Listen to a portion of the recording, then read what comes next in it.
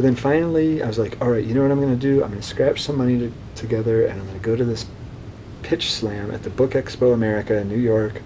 I fly to New York, and they have this thing where you can meet, they get like 50 agents show up, and you have 2 hours, and you can sit down with as many of them as you can to pitch the book. It's like speed dating. Yeah, basically, right. And so, so I was like, okay, cold calling doesn't work. I'm going to meet them face to face. I'm going to pitch the book, and they're going to say, hey, send me the manuscript, and then I can say in the cover letter, remember we talked on Thursday. Bam. All of them rejected.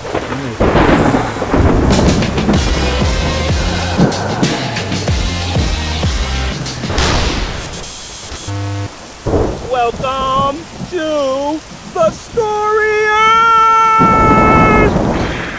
It's a little out of control. But we got a great episode for you today. Yes, we do. We're back with the incredible Steve Bein, one of mine. I don't want to speak for Steve, but this. We're not even allowed to say this. We're not allowed to say Steve Bein? What are you gonna say? This is a story about how he got his trilogy, and obviously it wasn't a easy road, but there's a lot of interesting things about just the process here, and his particular process. I could listen to this over and over, honestly. I love his stories. Rotate! Well, have you known since you were young that you wanted to be a writer? Is this something you stumbled into more when you were older, or? Yeah, so I've been writing stories since before I can remember. My parents tell me I was writing this stuff, like writing stories when I was really small. I didn't submit anything to publication until I was like 30. Things might be different had I started earlier, right? I mean, who knows? But I started submitting. Yeah, yeah, and I got really lucky. My first submission was published, and I have no idea. Yeah, that doesn't happen to anybody. No, I don't think you got lucky. I mean, I just don't. I mean, I based upon based upon some of the things you've said, based upon what I know. I think you worked for it. Yeah. So. So yeah, things aligned well for you, but I just don't. Maybe that's the best way to put it. Yeah. When you play with skill, good luck will happen. I hate to quote Jay-Z right now. Boombox, suntan lotion, waiting for action. They say when you play with skill, good luck will happen. When you play with skill, good luck will happen? Yeah, when you play with skill, good luck will happen. That's very good. Mm-hmm. Yeah, that's very, very good. Yeah, I like that a lot. I do think I've had the opportunity to ask a lot of people in publishing. So my agent is with a pretty high power agency. I've asked her boss, I asked my editor at Penguin, I asked the former publisher of Publishers Weekly. So when I meet these like high power literary figures, I have this one question I want to ask all of them. What other than luck separates like Stephen King and Patricia Cornwell from the rest of us, right? Like, I mean, that like the breakout multiple bestseller, every time they put something out they're going to sell 500,000 copies at like opening week or whatever. What other than luck separates those big time bestsellers from the rest of us? And to a head, every single one of them says nothing. Now, but this is where the persistence pays off. I mean, nothing other than luck wins the lottery for you, so the only thing you can do if you want to win is buy tickets, right? I mean, you write the stuff and you submit it, and it gets rejected, and you don't take it personally, and you submit it again, and you, whatever, it gets rejected again, you polish it a little bit, you submit. I mean, my path to these books was you write the thing, and you submit it to one agent after next. It was rejected by, I have no idea how many dozen agents. It was rejected by 2 people on my agent's floor in her agency before she accepted. I got rejected. So you did get rejected just by the agents. Yeah. So I mean, it was. How many rejections did you get? Somewhere between 30 and 40, I imagine. And through that, did you ever feel discouraged Oh, enough yeah. that you actually thought of quitting or just giving up? Yeah. So this is the thing. So sometimes it helps to be the absent-minded professor, maybe. So yeah, I submitted time and time again, and every time, and then the rejection letters were so frustrating because they say like, your writing is really good, no thanks. And it's like, so it's not that I need to write it better. They said your writing is really good, we're going to pass on it. Like, how's that helping me, right? And so, and I finally, like, later came to understand what that means. So like, this book, so it's set in Japan. That's art. So vocabulary is already hard for people. It doesn't.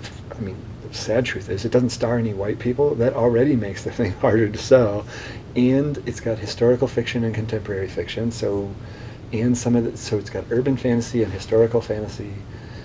And so basically an agent's going to look at that and go, okay, the writing is great, but I don't know how to sell it. What shelf do you put it on? Right? When you risk genre bending stuff, when you won't put yourself in a firm camp, I mean, so genre is invented by marketing, not by readers and writers, right? But they want to know what shelf to put this thing on. If you could leave them a question mark, they don't know. What shelf did right? they put it on? It's fantasy.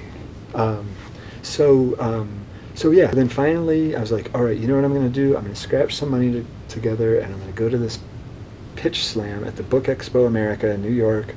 I fly to New York, and they have this thing where you can meet, they get like 50 agents show up, and you have 2 hours, and you can sit down with as many of them as you can to pitch the book. It's like speed dating. Yeah, basically, right. And so I was like, okay, cold calling doesn't work.